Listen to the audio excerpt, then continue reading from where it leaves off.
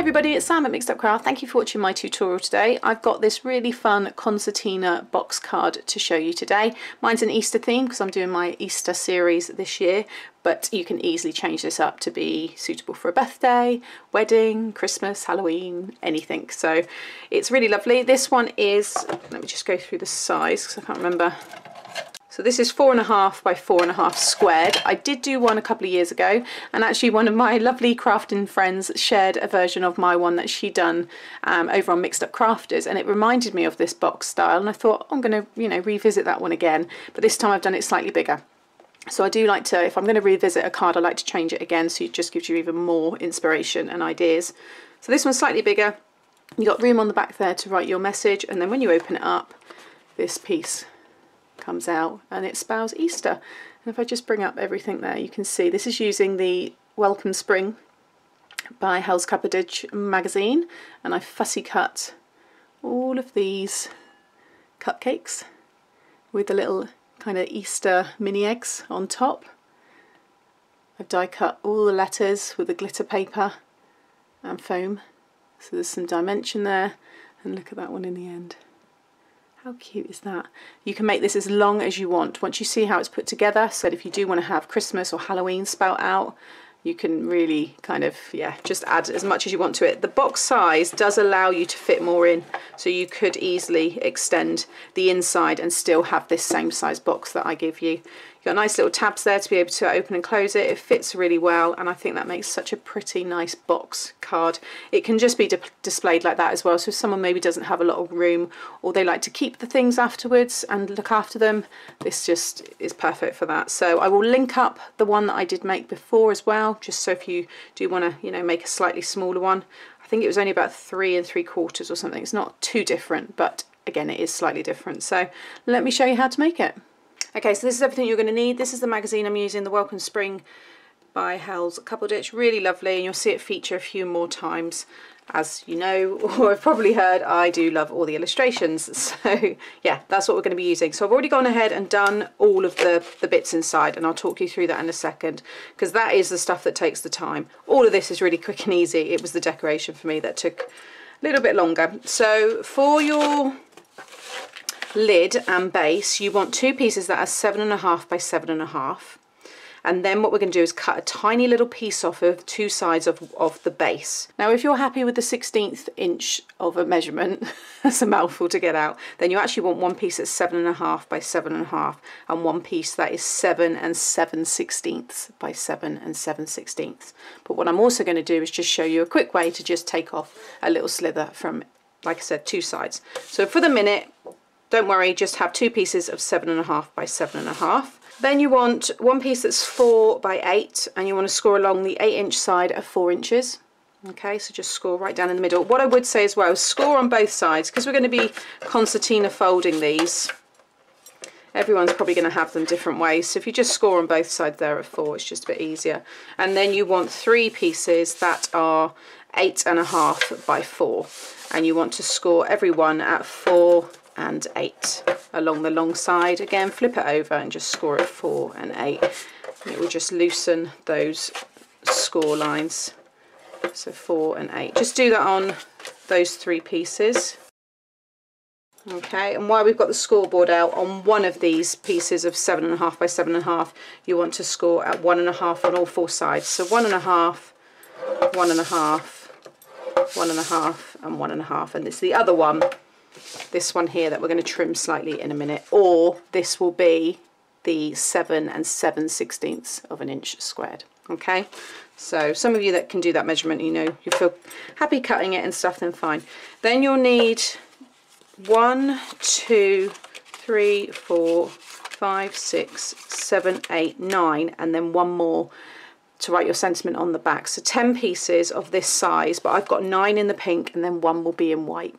And these are 3 3/4 of an inch squared. Now if you want to add any layers to them, so I've got this green layer here, this is dropped down by 1/4 of an inch, so this is 3.5 by 3.5 squared. But you might want to add more of those layers on these ones as well, because you might be obviously decorating them differently to me. So if you do want to add that layer, then that's 3.5 by 3.5. But what I've done, just bringing it up a bit closer, is I've embossed all of these pink squares and then I've just fussy cut and layered up all of these, put them on foam adhesive. I've cut my letters and also cut them again in foam adhesive just to give it all some dimension, and I'm probably going to add some sequins to all of this as well once it's all put together, and then I can decide how else I want to decorate it. So yeah, 9 pieces in colour and then 1 in white to go on the back to write your message. And then you want 8 to 14 pieces that are 1 1/4 by 4 1/4. The reason why I say 8 to 14, you'll need 8 pieces to decorate the sides of your lid and your base, because even though it's the base, it will still be exposed when you pull it all out. But you may also want to mat the 3 layers inside the lid and the base, so that will give you another 6. Okay, so that's all of the scoring done for the minute.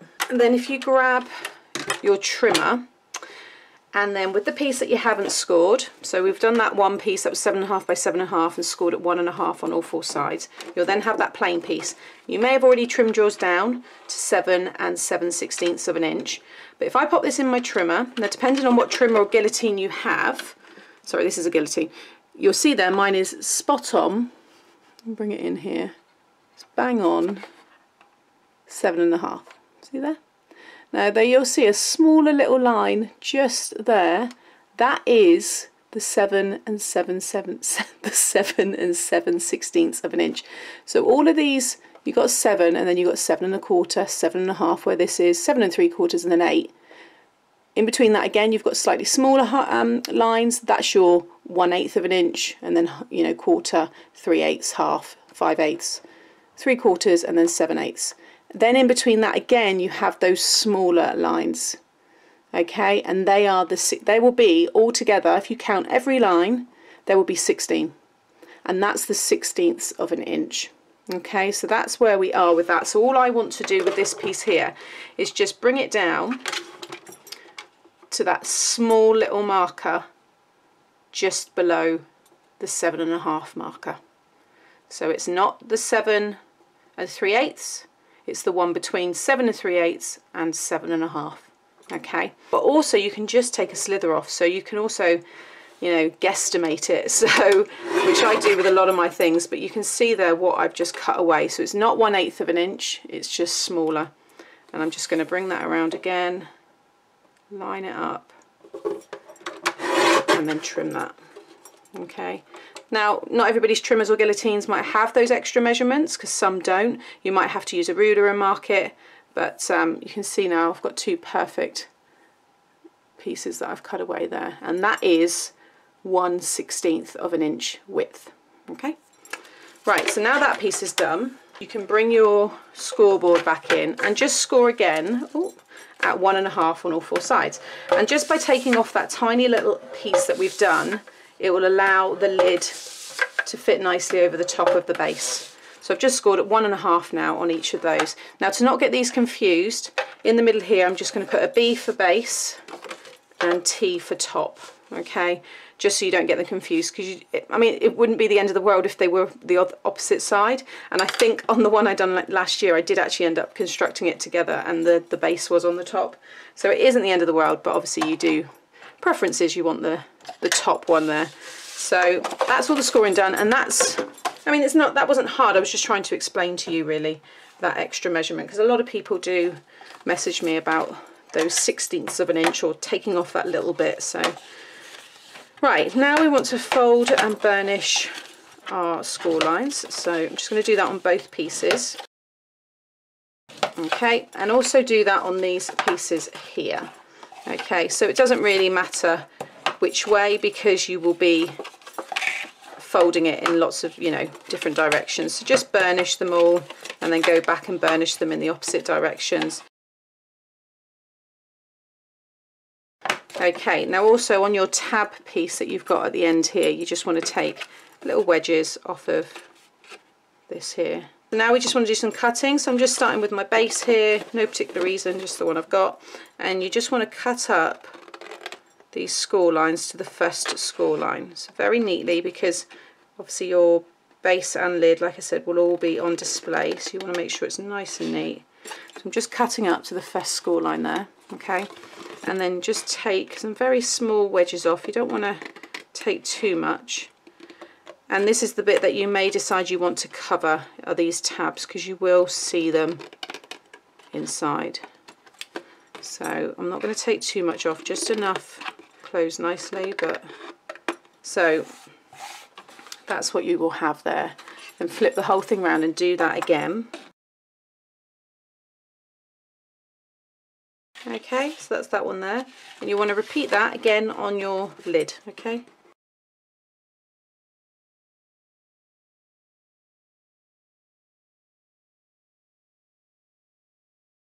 Okay, so you'll have two pieces like so. Next we just need to pop them together, so very straightforward. Those of you that have made lids a lot will just be able to whiz through this bit, but you basically just want to add some glue to the top of your tab there. Bring this down and then bring your side around so you create that really nice right angle. Make sure it's perfectly lined up. You're not pulling it in too much or not enough. You need to line up that score line, you know, here. So that's that one, and then go around to the next one. Bring that one down and bring this up and around. That's why I like to use the wet glue, because it does allow you to move things around until everything kind of fits in nicely, like so. And then do the same on this end.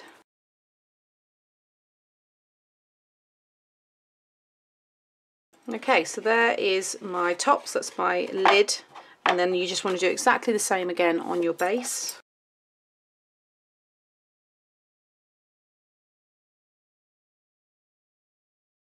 Okay, and now you should be able to pop your lid very neatly over your base, and you'll have a real nice closure. Now, because they're exactly the same depth, so 1.5, if you push it right down, it just makes it fiddly to get it out. So if you've got a punch, if you don't have a punch, you can just cut a little triangle, just cut a little notch out, something that will allow you to be able to lift this up. So all I'm going to do is bring my punch in and just cut in the middle a small little semicircle like so. So I'm just creating a little finger pull. What's it called? What's this called when you do this? There's a name for it and I can't think what it is, but again, you don't have to be too exact, but roughly.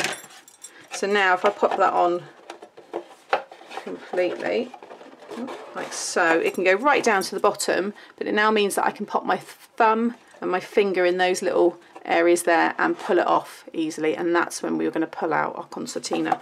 So that's that piece all done. Next we want to put together the concertina part itself. So what's going to happen is, so we've got our lid, so the piece that we just cut this out will be on the left, and one of these pieces, this is when you can just flip them over, you want it to be mountain and then valley with the tab, okay, for this first piece, and it's going to stick in here, but you can see it's obviously much smaller than the lid you want it to be, because we've got a lot of stuff going into this area. So the key here is making sure that you stick this in the center. If it's slightly out, it won't hurt too much. If it's slightly, but it does need to be in the middle. If I bring this up, can you see I've got an even border between the white here and all down here, and that's the same along here, and when I fold that there as well. So you need this piece to sit as centered in the lid as possible. Now, I'm just thinking I might add some nice pattern paper, because this is my image that's going to stick on this piece that's going to go in the lid, so it's going to have that there, but I think there's quite a lot of white there, so to allow everything to kind of look nice and really pop, so this is 4.5 by 4.5, so I'm going to do 4 3/8 by 4 3/8, so 4 3/8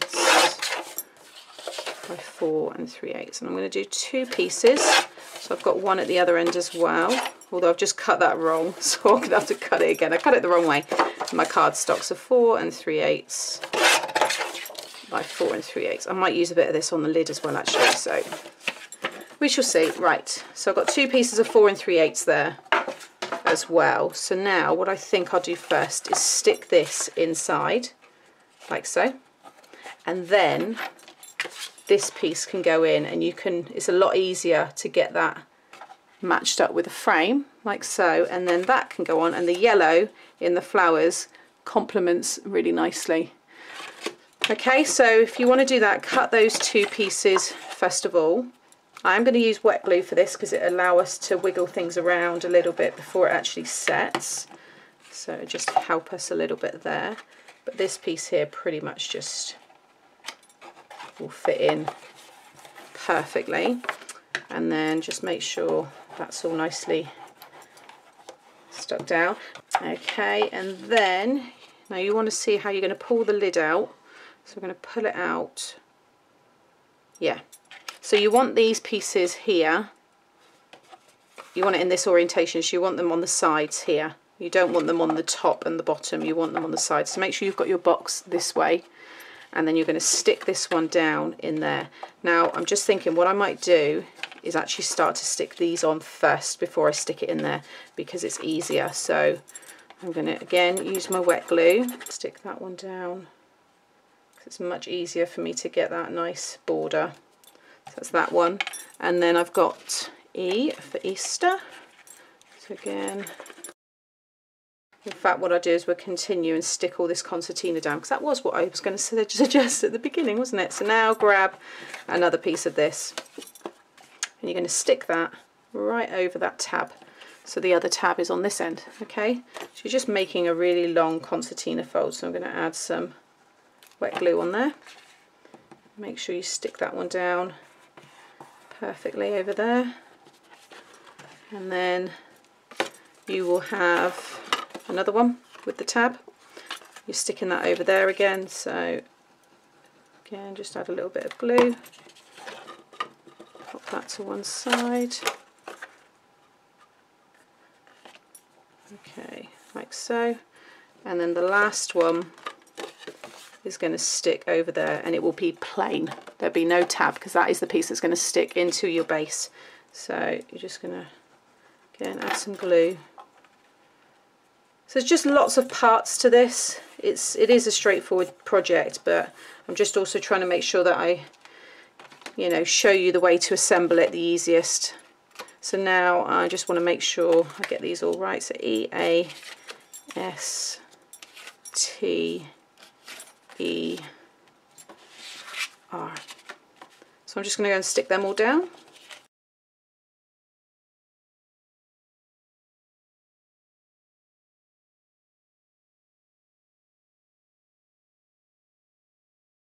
Okay, and I've also just stuck down my last one there as well. So how it should fold, but because we scored on both sides, this should be quite floppy. This one you're going to start with a, if I do it this way, so you want your first one like this, so you've got a mountain, valley, mountain, valley, mountain, valley, mountain, valley. So you should have 1, 2, 4 mountains and 1, 2, 3 valleys. Okay, like so. And then the whole thing will fold. And you can see it's quite thick because I've got lots of foam adhesive. So that's why I wanted to make sure there's lots of room. So I also might want to add some bows, but now that will sit and pull right out, and it's going to look really, really cool. I love this. Okay, so again, making sure these pieces here are on the left and the right. I'm going to add some glue all onto the back of this. Okay, and then very carefully, and you can wiggle this around a little bit until you're happy that it's stuck down like so. That looks about right. Yeah, I'm happy with that. Like so. Okay, and then the back of this one is going to stick in here, but I want to stick this yellow piece in first. Glue on the back of that one, pull it all out so you've got a bit of, you know, it's easier for you to fit in. And again, just move that around until you're happy that's nice and straight. Okay, and then the whole thing should perfectly close up like so. Okay, so that is your card. So now, because I'm going to pop this on there with my other bits and pieces, when you come to pull it out, you have this really cool. How lovely is that? So some more decoration. Let's do the sides and the top. Okay, so we're going to stick these now onto the sides. With the one where you've already cut that out, thinking about it, you probably should have done that after. So I'm going to stick that over there still, and then I'll just cut the punch out again underneath. But you want to stick it on all 4 sides of the lid and all 4 sides of the base.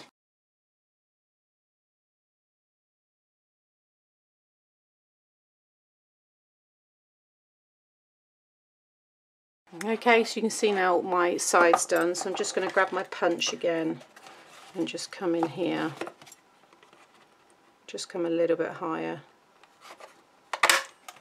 There we go.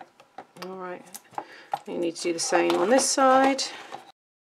Okay, so now this should all work really nicely. So there's your box, and then as you pull it out, look at that, and then it can be displayed obviously much further apart.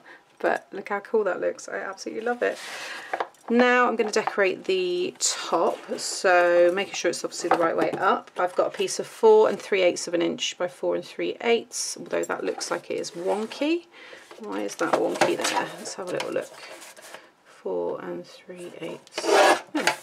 So you didn't do that bit properly. So that is going to stick on there, and then over the top I have this piece that is going to sit in the centre like so, and add a really nice bit of sparkle. So I'm going to stick those 2 down. Okay, so that's now all stuck down, so that's my box, and you should have your little kind of finger tabs on the left and the right, and then when you open it up it will all open up like so. So now I'm going to just decorate the insides of these. So that's the optional piece, that's where you needed 1 2 3 and then 1 2 3, because obviously you don't see the ones on this side, and then you just need to decorate the back. So I'm going to go ahead and get all that done. Okay, so I've stuck everything down, and I've actually not done this side, so you will only need 4. So I've done 1 there, there, and then there and there. But now you can see it all folds up perfectly, and on the back I have done a glitter mat there, and then I've done a layer of white over the top, ready for me to write a little message. I could have stamped something there if I want, but there's so much going on here, and I probably will end up writing quite a bit, which I tend to do. So, but that's it finished. So there it is. Open it up and it comes out, and you have this really lovely card. You could also use the back and write other things on there as well if you wanted to, but how lovely. That's how it looks when it's displayed. So perfect for the top of the fireplace, a long shelf, or anywhere really. And yeah, thoroughly pleased with this one. So I hope you like this slightly larger version, and give it a go. I've done mine for Easter, but like with most of my projects, this works for so many occasions. So I think it'd be great for birthdays obviously, but even as a wedding card. I mean, you can see now how easy it is to add on these pieces. So if you want to do Christmas, you want to have Halloween, you know, congratulations, it's so easy to extend this and make it any length that you want. So give it a go, let me know what you think, and yeah, hope you've enjoyed it. If you did, please give me a thumbs up and subscribe to my channel so you get to see more. Thanks for watching, bye.